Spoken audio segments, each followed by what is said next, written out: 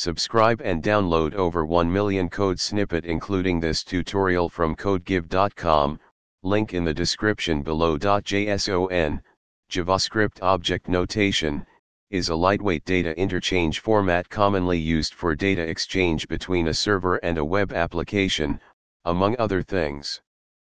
In Python, the JSON module provides methods to encode and decode JSON data. When working with JSON data, it's essential to handle exceptions that may occur during the loading process to ensure the robustness of your code. The JSON module in Python provides two methods for working with JSON data. In this tutorial, we will focus on handling exceptions that may occur during the deserialization process using json.loads. When using json.loads, one common exception you might encounter is json.JSONDecodeError.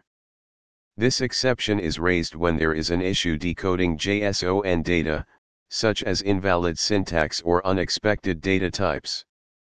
Let's explore how to handle this exception with a code example. In the example above, the load_JSON function attempts to load JSON data from a string using json.loads. If an exception occurs, it catches the json.JSONDecodeError and prints an error message. You can customize the exception handling based on your application's requirements. You can customize the exception handling to suit your needs. Some common approaches include: adjust the exception handling based on your application's requirements and the desired behavior when JSON decoding fails.